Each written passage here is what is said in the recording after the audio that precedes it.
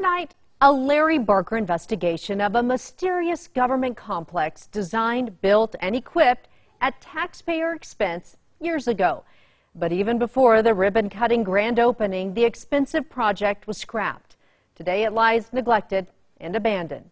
Come along as Larry follows the money trail and uncovers clues to a monumental bureaucratic blunder that wasted hundreds of thousands of dollars.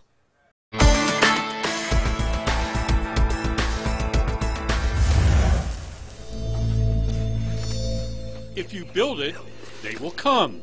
Perhaps this iconic line from the 1989 movie Field of Dreams was the inspiration behind an obscure government project built in southwest Albuquerque.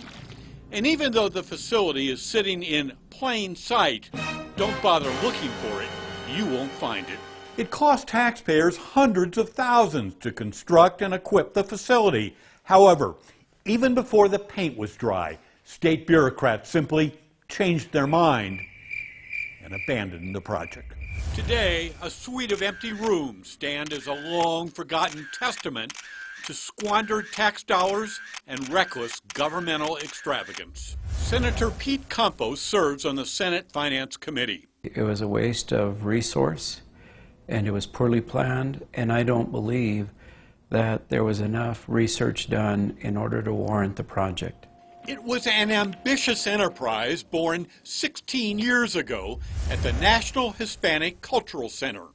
Someone, no one seems to know who, decided the museum needed a television studio.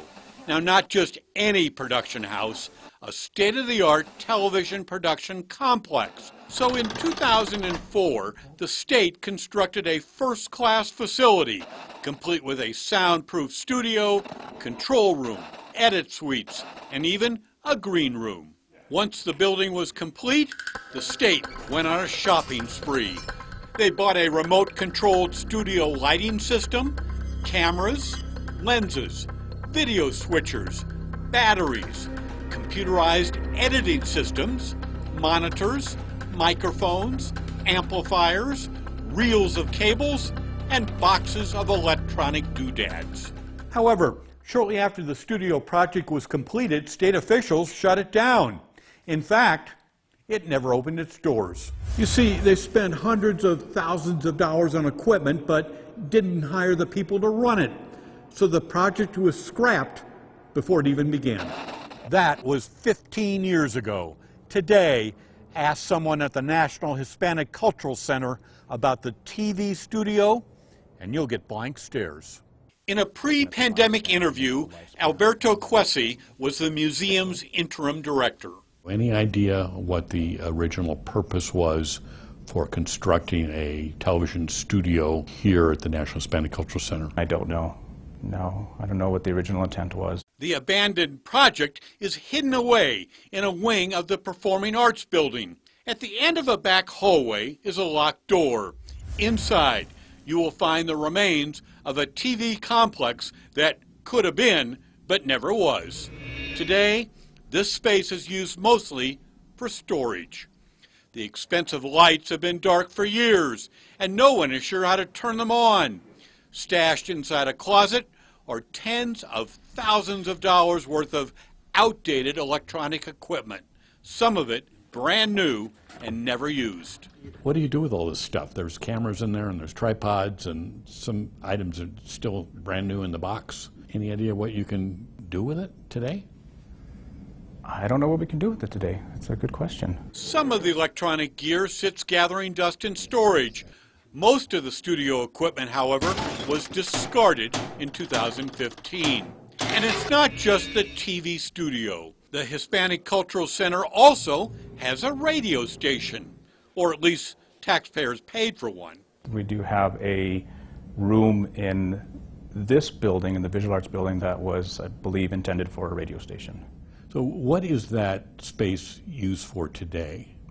That space right now is currently vacant and has been vacant for as long as I've been here. Now, you'll have to use your imagination, but this room was supposed to be a soundproof radio studio, and this space, the control room.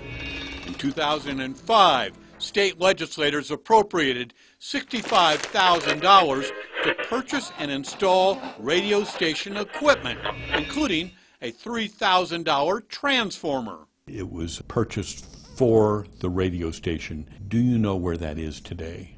I do not. I don't know who that is. I've asked my staff more recently, and no, we can't find a transformer or anything that looks like a transformer. Well, how about the radio station's $300 antenna tower? Do you know where that is today? I do not know where that is today. No. Somebody has looked for it, right? Yes, yeah. And nobody can find it.